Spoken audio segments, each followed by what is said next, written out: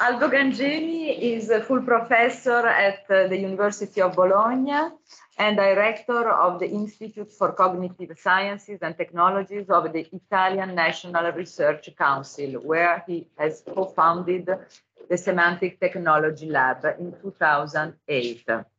His research focuses on semantic technologies as an integration of methods from knowledge engineering, semantic web, linked data, cognitive science, and natural language processing. His theoretical interests concentrate upon the representation and discovery of knowledge patterns across data, ontologies, natural language, and cognition using hybrid symbolic, subsymbolic methods. Applications domains include cultural heritage, robotics, medicine, law, e-government, business, and many others. He established more than 2,050 papers in international peer-reviewed journals and collected books, and has coordinated research teams in 8 European projects. Aldo, the floor is yours.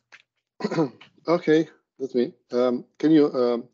You probably raised the expectations, but okay. So the can you see my my slide, right? The red one. You confirm that? Yeah. Okay, thanks. So I will attempt to give you this is a kind of ongoing presentation that evolved in the last couple of years, 3 years actually. The first one I gave was at the very appearance of GPT-3 model that now became famous because of the ChatGPT. That is a wonderful application. While the model itself originally was seriously flawed, now they managed to fix it to the extent it made a great buzz all over the world. Probably all of you have already attempted to use, have used it in some form. And my question at the time was how this what is the status that we can have in terms of the mathematics and the grounding of these models that we were working on, by the way, in hybrid forms anyway. So and during the evolution of this, the first talk I gave, it was in the end of 2019.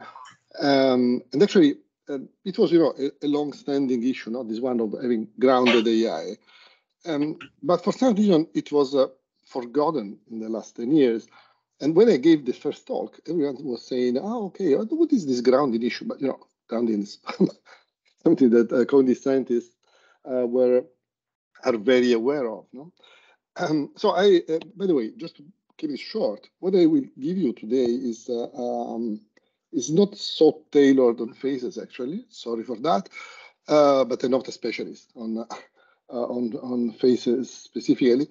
But I will try to give you some of these points that have been evolving about this, the grounding of recent AI models, and how this can be related to foundational issues that we are facing in multiple projects. So I start always with this citation from Wittgenstein about the fact that in this case, it's an utterance. I needed some water, I forgot. And the utterance actually can say something which could be schematized and considered substitutable, replaceable. And but it also cannot be replaced because it's unique in its form.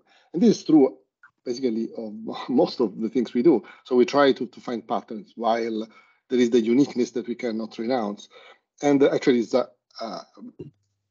supposed to be our job now as a scientist, as a humanist, etc.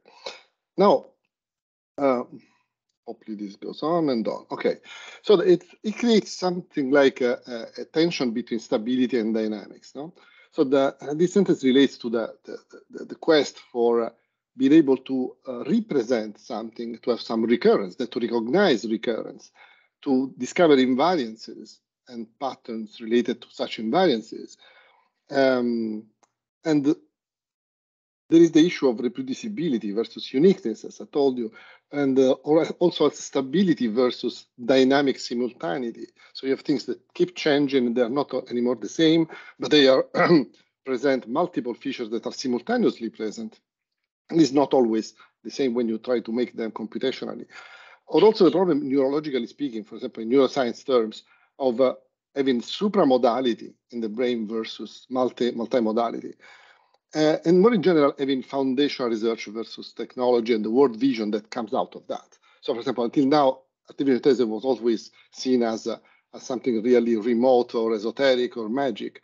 And suddenly, this ChatGPT and DALL-E took the world by, as a big wave, and everyone is on that, even if never heard about AI.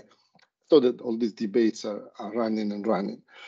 So the example I put it here are and I will give you some examples actually, in part to entertain to make things a little less boring than the usual talks, but including mine, by the way, not to be indistinguishable.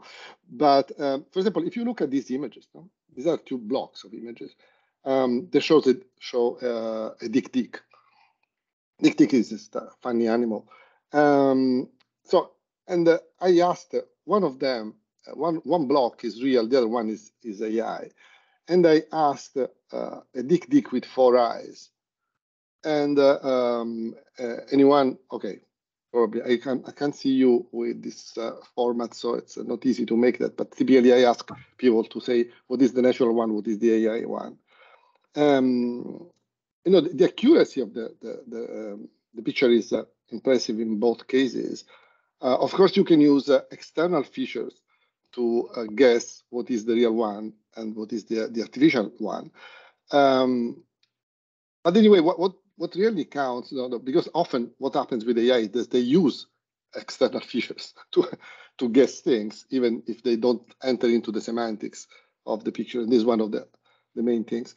But just to tell you, Dick with 4 eyes, actually the Dick is famous because has these organs on the face that look like eyes, but they do different things.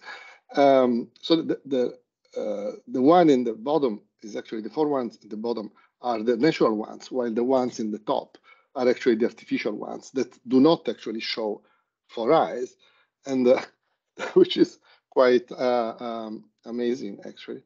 So it's like, in that case, the particular generative AI that produced that picture didn't really get the point that they wanted to see 4 eyes.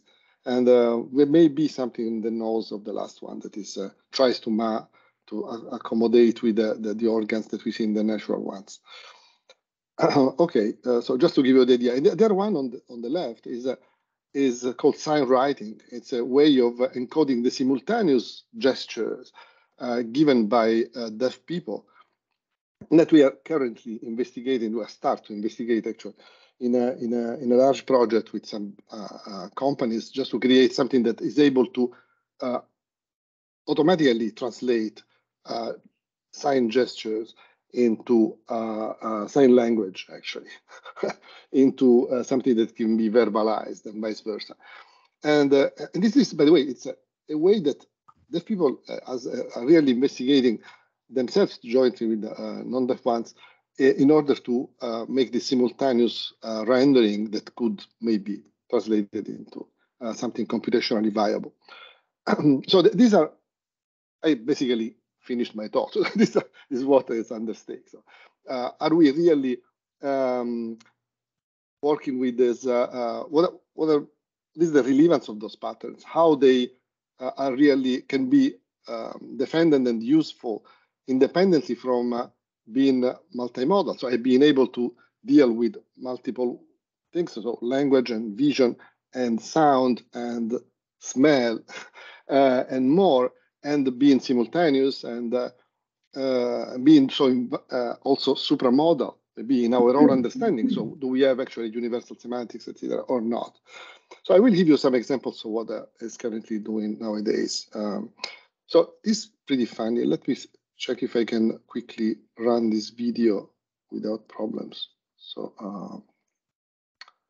okay, yeah, that's it. Can you hear it?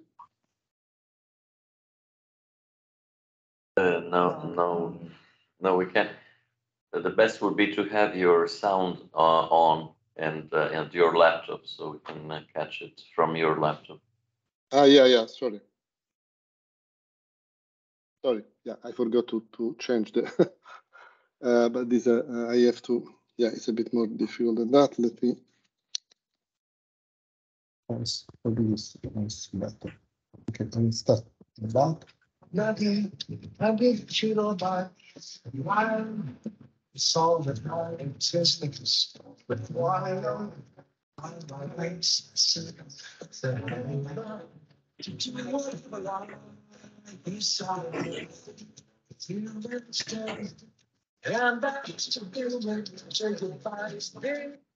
Okay, let's stop it here. So let me back to Teams and screen sharing. Actually, if to go back to Teams. So basically, what happens here is that this this video has been built by using multiple AIs that created the words, so based on a poem that created by an AI, and then also the video has been assisted by a GAN, which is a kind of artificial network, and so and even the music has been generated as well. So the this shows, quite impressive. This is not very recent. Okay, this is something that started running a couple of years ago, actually. So you can use the links. I can send you the presentation, of course, so you can reproduce what I'm presenting. So this is pretty impressive. Okay, so they used GPT-3 at the very beginning, and also these other AIs. I don't know if they exist anymore. So things are happening very, very fast. So another one is creating images directly. DALL-E 2 is now pretty famous. Now you can just describe something and it provides you an output. So everyone can make it. So it's they can, and people and artists are using it to do interesting things. For example, this guy Johnny Darrell is a director that is trying to create movie storyboards for something that does not exist. For example, he took the storyboard, so used this Jodorowsky's Dune from the 70s storyboard to create a Jodorowsky-style Tron that you can see one of the wonderful images that he created on the left, and previously created this horror road movie in the 60s styles. So this is really interesting, no? And also you can find natural language generation that is pretty impressive. For example, this chat is with ChatGPT currently, and we are now making a project for predictive justice with the Italian agencies of the government. And one of the problems is how to automatically summarize sentences, the final pronunciation of the courts. And what happens is that actually ChatGPT results to be very effective and fluent on something that we deemed maybe one of the most difficult things to do with language, to summarize it efficiently, or even to summarize given a structure. Okay, in this particular except I just tried it and it works. Of course, there is something that is not taken really well, especially when you give the structure, something is not immediately identified. So it seems that in this case, having a critical mass of stuff that is ingested by a model and using appropriately some systems to reinforce the model on pragmatic usage actually creates something that is pretty useful. Okay, but this is for now. It's going to be, if you don't have large server factories, hardly you can provide the same results. No, so this looks like is escaping the academy and going beyond that, unless we manage to find some models that are really open source, and we can also use data centers with enough room. So what it interests me again, and probably all of us, is how much this is actually understanding, okay, and it is not. For example, look at this, no? I took the Mona Lisa and I asked ChatGPT if the left hand of Mona Lisa is on top of the right hand. Now, typically when we do that, we assume the perspective of the subject and not of because typically hands are described with respect to the perspective of the subject, what you imagine if you are yourself, you are putting yourself into the picture. And actually what ChatGPT does is assuming that the left hand is, that I'm saying that is correct what I'm saying, okay? And then it starts adding stuff taken from some book. One of the issues about ChatGPT is that it doesn't give any provenance of what it elaborates on. Actually, there are exceptions. There is this Perplexity AI that is pretty useful. It's less powerful, but it gives provenance, which is good. So this is actually saying something that is not correct because the left hand is not on top of her right hand. And then also, factually speaking, it knows a lot. And knows a lot also about language. So knows that kick the bucket is an idiom. But this is a bit, a story about Leonardo says he accidentally kicked the bucket in this courtyard in Amboise. Actually, Leonardo died in Amboise, but of course he probably didn't kick any bucket. So out of the idiomatic sense in this courtyard, if any courtyard was in Amboise. But ChatGPT doesn't make this, doesn't build really any situation, okay, a model of the situation, any simulation in Bartholus term. He says there is no historical evidence that Leonardo accidentally kicked the bucket, which means it's able to distinguish between the idiom and the literal meaning, and made a lot of noise before passing away. And then he continues talking about dying. So it's kind of blends, okay, the two senses, because it actually my prompt there, when you ask something or you put some stuff there, typically now you say you made the prompt, and my prompt actually mixed up things a little bit because I mentioned Amboise, that is the place of the dead place. But again, you see that besides its impressive ability to talk and to also know things, which are pretty good most of the times, that it's not really understanding in the way humans can do that. Let's see more examples. I think it's more interesting to see examples than to explain them. For example, in this case, this is a bit strong, okay? But this is about the core ontology that we use. So going back also to probably talks that you already had. So is the machine, the AI, able to make sense of the basic foundational theories with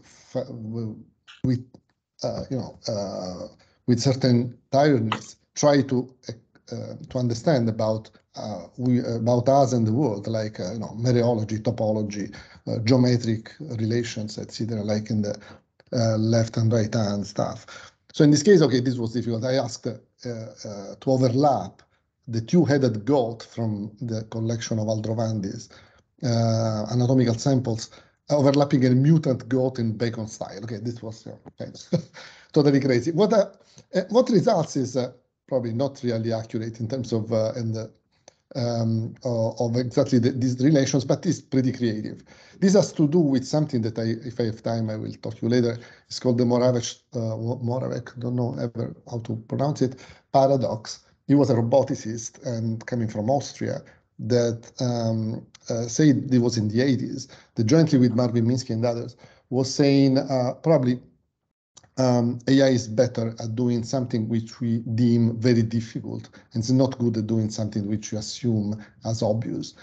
And this was pretty true until recently. Now I'm just wondering if this is still working, but we will back there later. So this again about this, in this case it's a bit better. So the heads of a double-headed goat overlapping Pan's head, again in Bacon style, but the style is secondary in this case. But where is the Pan head? Okay, similar to the goats, and so mixes up. And if you just Googled it, overlapping faces, for example, and you find examples, human-made mostly, of faces that actually overlap. If you try this overlap on some image generation AIs like Stable Diffusion, which I recommend because it's also open source. It's not something proprietary, at least at the moment. But actually, it's not so easy to find the real overlap. The one in the bottom left might look like a little bit, but you don't know actually. Okay. Here it's a little bit better with DALL-E 2. It gives something that looks like, may look like overlapping much more than the other one. By the way, it's not not necessarily in the way we want. No, so it looks like this particular thing gets the basic idea of what should overlap. Another thing about basic geometrical ontologies, this is the typical blocks word from old-fashioned AI. A yellow block is on top of a red block that is over a green block, so distinguishing the over thing. And the first one is actually pretty close, possibly because it matches some caption in existing on the web. Actually, the colors are wrong, but by Googling it, actually, it looks like the closest thing you can get based on these topological properties of being over or on top of. And if you try with these generative AIs, they really don't get it. So there is no notion of being on top or over, although they try with the colors to mesh them a little bit. Also, DALL-E is not really good. There is some notion of over here, but it's wrong in terms of what it could generate. No, so actually, say the yellow block is on top of a red, while the red is over the yellow in the last image. The others are also mixed up. So it's really, it seems that it's flawed in terms of the topological coherence with respect to the world.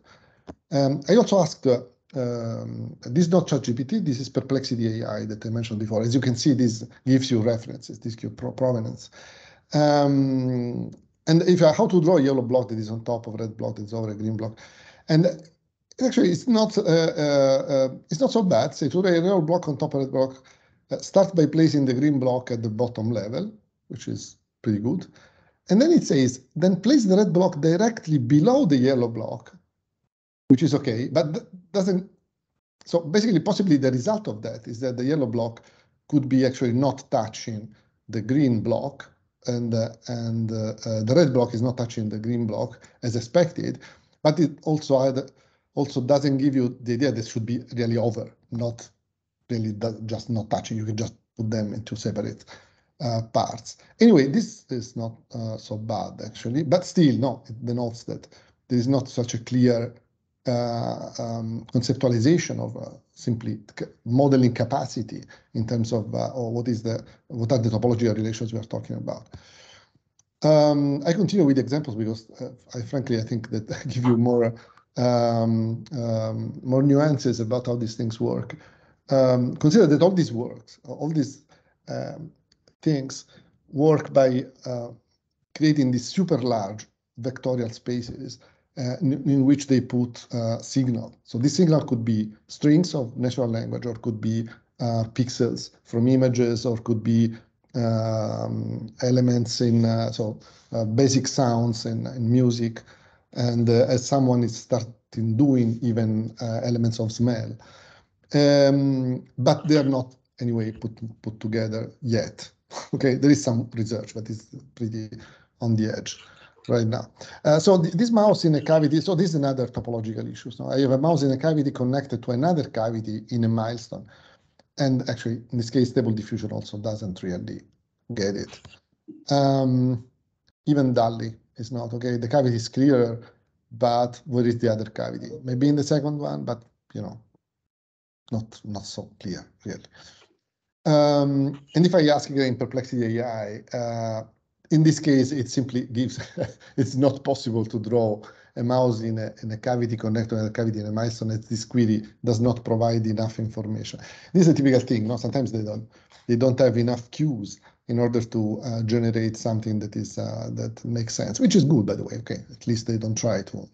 Then also it tries Perplexity AI to give you what it can give to you, in this case of cavities in anatomical sense, possibly medical one. No, a very basic one. Now that you have an action, you say a robot puts a pallet on a truck. So you can ask to put this pallet on a truck, and if you Google it, you find actually good examples of robots that deal with pallets, and possibly, no, there is no truck, I guess, ever. Or maybe the one that is the electric one within this big storage space. Anyway, if I try to put it on generation, Stable Diffusion gives you pallets, but where is the robot? And the guy that is there, actually the guys are pretty bizarre. You see, there's a guy with a green jacket that doesn't know head, while the other one has two different shoes. And so that they managed to create something that is even a bit scary, but it could even be interesting. I don't know really what happens also with the one with the red helmet and the black thing there. Anyway, you know, it has to do with pallets and things put on top of something else, but not really a truck. Also, DALL-E is more clear about robots and robots taking pallets. There is no truck, by the way, there. So anyway, so that's the point.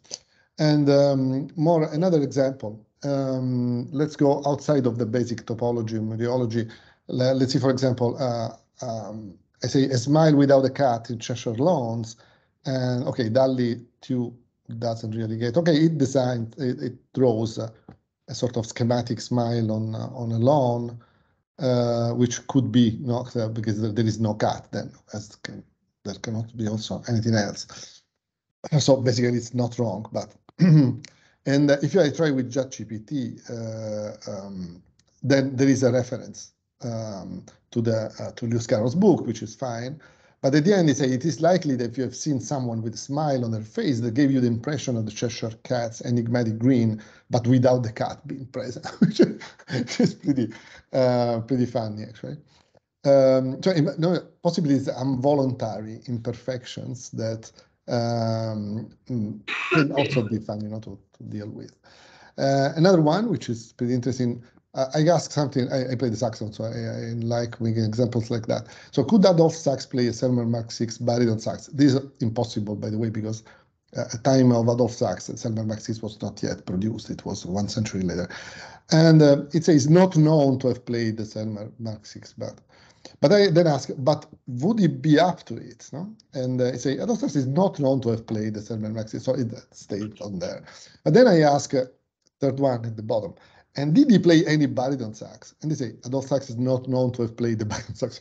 So the point is that here they are lost in their lack of information. But actually, this cannot be true because Adolphe Sax actually invented the saxophone and played for sure a baritone sax. But this is it's contextual knowledge that any human could easily infer, even if probably there is no sign in a text that Adolphe Sax played any baritone saxophone during his life. But you can easily infer it and then just know it. If I do with the images, this is pretty nice actually. It's very nice. Of course, none of that is real baritone saxophone, and even if realized, they can't be really played. They're totally messed up. But they're sort of surrealist saxophones, and indeed, Sax himself was, which is nicely reproduced. He used to produce also artistic horns, and not so far from this fashion. So this is pretty interesting. While DALL-E, doesn't get it, doesn't know what a baritone sax is. It gives even Adolphe Sax is not there.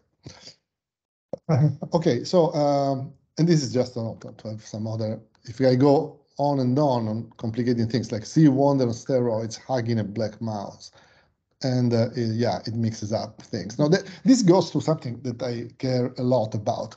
So how to do composition, no? And so it looks like a composition is gathered pretty nicely by in many cases, but also when blending things. So in order to create original artist-like generated images, but only if you want really the serendipity things. So, and this goes back to the Moravec paradox. So the Moravec paradox says they are very good at blending things, and this is actually the case, but when you do something in which you want actually something more realistic, it doesn't work so much. So there is even a mouse from an Apple computer in the 90s. Okay, so but anyway, on the other hand, no, they are really getting faster.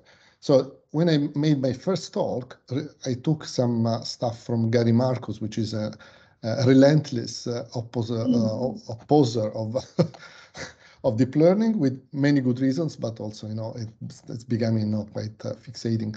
And he discovered, no, that GPT-3 was completing these sentences in totally in no some ridiculous way.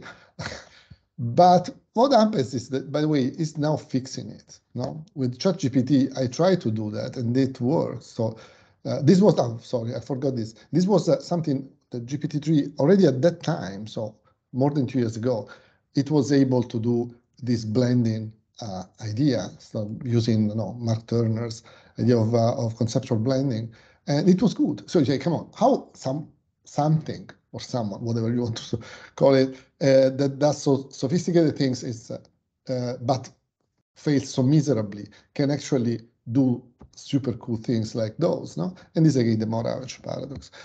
But now, no, it's the goofy things are not happening anymore with that frequency. So now I recently asked, you are having also basically the sentences given by Gary Marcus 3 years ago, and actually it gives me now all the ways to remove the door in a very structured way. Possibly it ingested also the how-to that exists on the web and tracked and treated it in a way that is reasonable. Also now I asked this one, which is closer to something that was asked at the time. So I have a spacesuit, a swimsuit, a t-shirt, and an embassy printed Bermuda. What should I wear at an embassy dinner? And actually, it gives a very reasonable answer to that, even if it could be, you know, goofied by this the fact that there is embassy with a Bermuda. So it looks like it's not very, very, you know, pure syntax, pure string matching. So it does more than that. It's like something more reasonable is emerging. But we also know that it's impossible that you really understand, because you know that, especially in this context, I can tell it very in a relaxed and nonchalantly way, that understanding is much more than just reading in presence or absence a multitude of texts, you know, billions, like it happens in this case. Other cases, you know, here it is another one, this Dream Studio, which is a spin-off of the one that I showed before, the stable diffusion. In this case, for example, there is an elephant man's face touches the internal boundary, again about topological things. And you have here, yeah, maybe the first one, but not very clearly. Okay. And this one is a sort of, that one is, you know, let's call it ontological grounding, okay, or foundational grounding. This one would be about physical or geographic grounding. No? I say, me in Piazza di Spagna, Rome, looking at the fountain. Okay, there was also a typo, but it's not very important for them. World style. And Snope. Yeah, there is some element that could make you think about Piazza di Spagna, but it's definitely not the description that I tried. And here, trying to make analogies. No? I say, make Giuseppe Capogrossi dream of himself in one of his comb teeth paintings. You can see them on the right. Here, there is some comb put on on the back of this guy, and tries actually to mix also the face of Capogrossi with some combing teeth, but you know, yeah, Aldo. maybe it could be a dream. Yeah, I don't know about the time, so sorry. Tell me when. It would be better to conclude. Yeah, okay. So this was.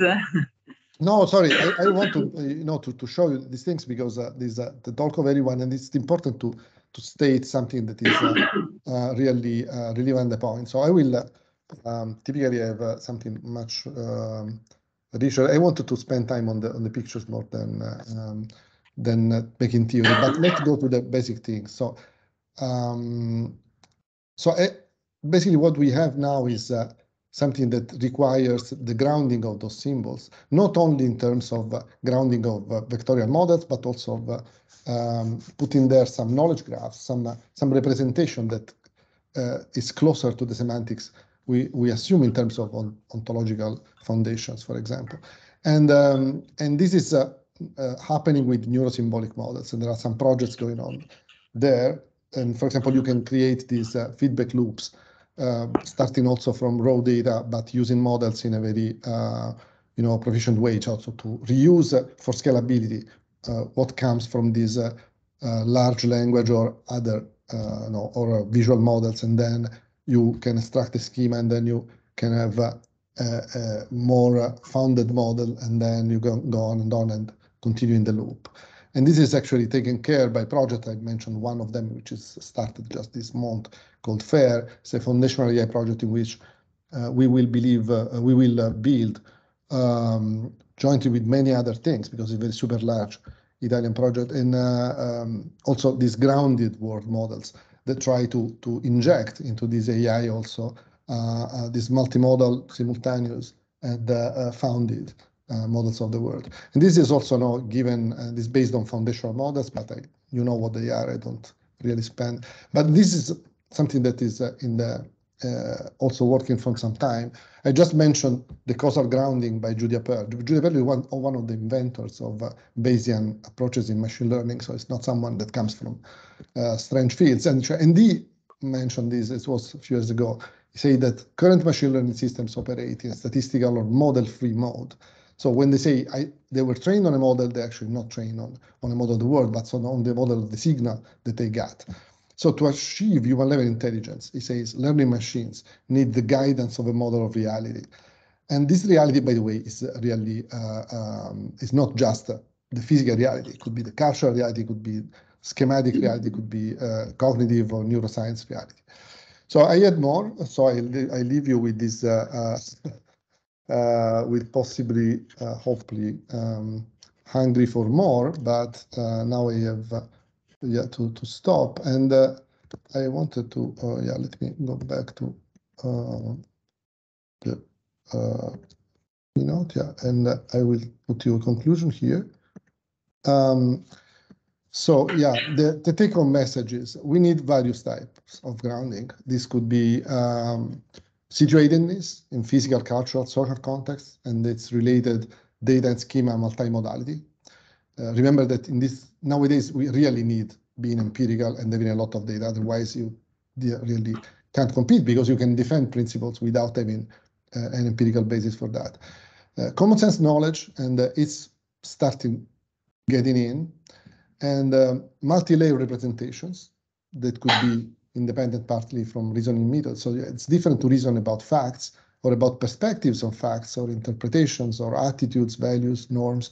Now, this in the past was basically done by piling up on logics of various kinds and never scaled. So nowadays we need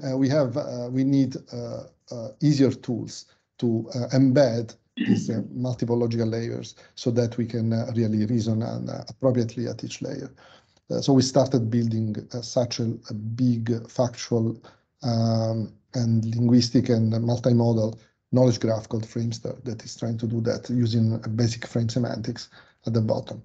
And also now using architectures, computational architectures that are neurosymbolic, so that we can have multimodal embeddings and knowledge graphs working on that.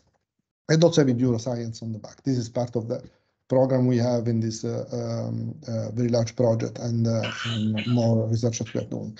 So thanks a lot, and I will leave you with this last news about a spin-off of Google Research wanting to make AI with smells, with aromas, and having artificial noses. So that's it. Thank you so much, Aldo. Thank you. Hopefully I see